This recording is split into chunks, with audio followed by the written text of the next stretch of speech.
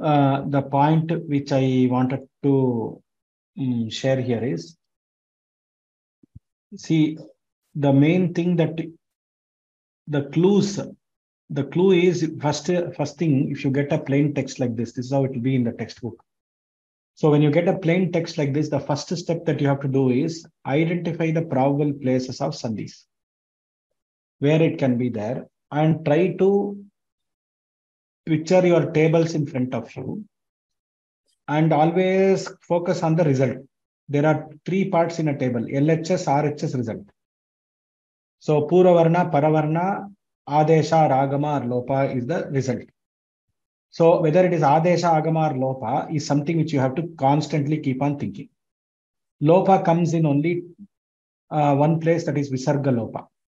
Adesha comes in Swarasandhi in all the three Sandhis. Agama comes, you have only Gamunagama Sandhi and Tugagama Sandhi. Only two places you are having Agamas. So balance everything is Adesha. So this is, with this broad understanding, we have to attack the sentence and split.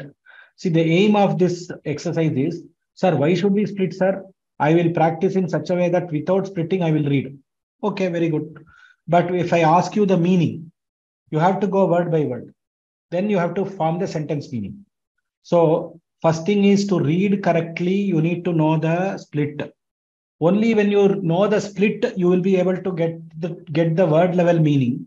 Only when you get the word level meaning, you will be able to do the sentence level meaning. Which is why the Padacheda is very, very important. Some people are saying here that I don't know the meaning, I don't know. It's okay. If you know the word, it is okay. We will do it. Afterwards, you can take the meaning. So the Parayana Kaushala Varga that we have done now has two main objectives. One is to help you split and do the Padacheda rightly for any shloka or any paragraph like this Gadya inside a spiritual text like Ramayana or Bhagavata. He is first to arrive at the Padacheda. Once you arrive at the word, you can always find out the meanings of the individual words using a dictionary, or you can ask some Pandit and you can get the meanings. Once you get the word level meanings, you can form your meaning on your own. So this Padacheda, or splitting the word, has twofold effects. One is it enables you to read the text very fluently, which is Parayana Kaushalam. And also the next step, it helps you in the next step, which is Arthavagamanam, understanding the meaning of the text. Now, you may say that, sir, I don't know whether this is Prathama Vibhakti, whether this is Dvitiya Vibhakti. All these things you may have doubts, which word it is, what is the kind of word it is, what is the form, etc. You don't know. That is okay. That is the next step. So on the last day, I will be telling you what are the next steps that we can take so that we can master this entire Sanskrit grammar. So today, in these classes, you have studied the split and the join of the Sandhi, by which you are arriving at a Padacheda of a shloka or a paragraph. This is the outcome that we have all achieved. So what is the usefulness of the outcome? One is to read fluently and to know the splits, internal splits. Sometimes you may not split.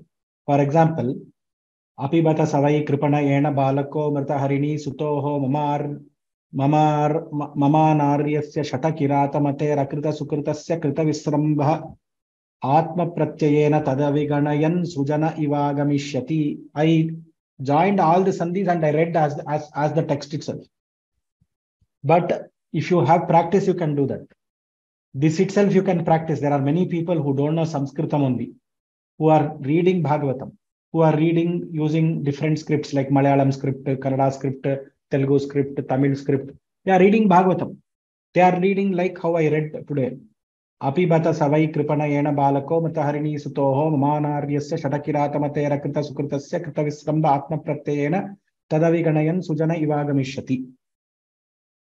Very good. When they have to arrive at the meaning, they have to go at the word, to the word level. Even if they are reading fluently and practicing from a particular audio or anything, still it is okay.